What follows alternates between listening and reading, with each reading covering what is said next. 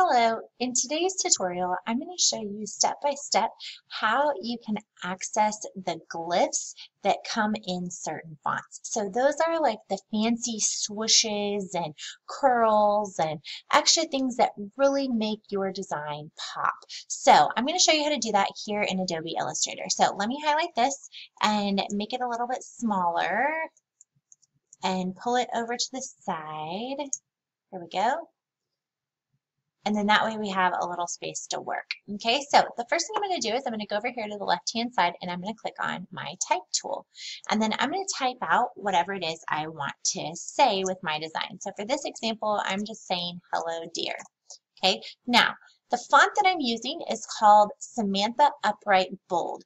This font has tons of these extras that come with it, and you can do so many beautiful things with it. So let me show you how, though, you can see those, because when you first type it out, it looks like, well, I have none of these extra little curls. Where do they go? So let me show you how to do that. The first way, there's two ways. In Adobe Illustrator, there's always more than one way to do something. So the very first way is you can highlight the letter that you want, and what will happen is a little bar will show up down here that shows you some of those options. Now, for this particular font, there's so many options. You can click on this arrow. An entire screen will show up over here on the side that gives you all of the alternates. So you can kind of just double click as your letter is still highlighted, and it will switch between all of the different options that you can use for that particular letter. Okay, so it's kind of fun. You can just go through, pick out which one you like, and we're just going to use that one for today. But you can go through and you can see for this particular letter all the different options. So let me show you that one more time. So I can highlight the letter, and then over here, automatically, all of the extra little characters that come with that letter will pop up over here on the side. So, and all you have to do is just double click, and the options will show up for you. Okay, and then you just kind of go through and you pick out which one you think looks the best. Okay, now another option is if for some reason this little bar is not popping up, let's close this window. Another way that you can get to the glyphs for a particular font here in Adobe Illustrator is I can click on Type, and I can go to Glyphs. Now, when I do that, I'm going to make sure that down here that my font that I'm currently using is selected, and then I'm going to go up here and I'm going to say Entire Font.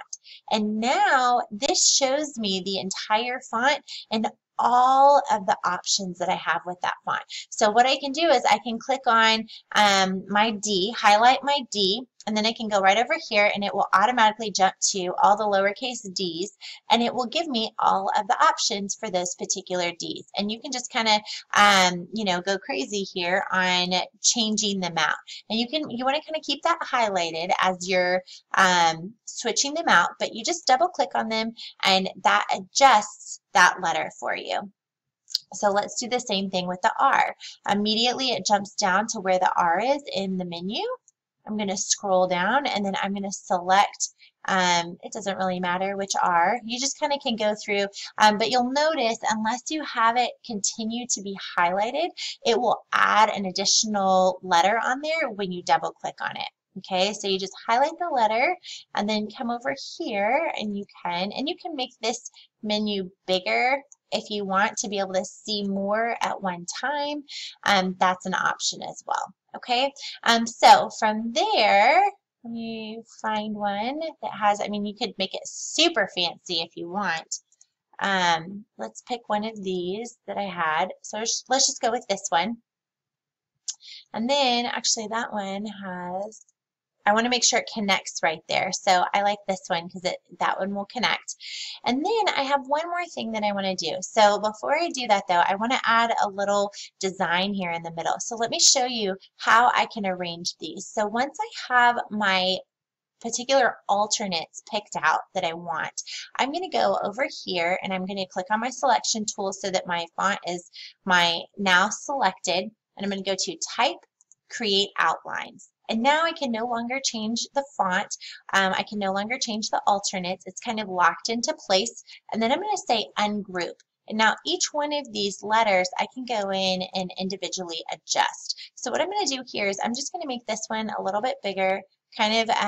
This is where the real fun designing part comes in, where you can kind of adjust and design and put your own spin on how you want your words and your letters arranged. And so I kind of like the way that these two fit together like this. And so now there's kind of a hole right here. And so when we're looking at this, what we want to do is we want to find, is there another sort of design element that we can put here to be able to finish off this beautiful piece of art with that font.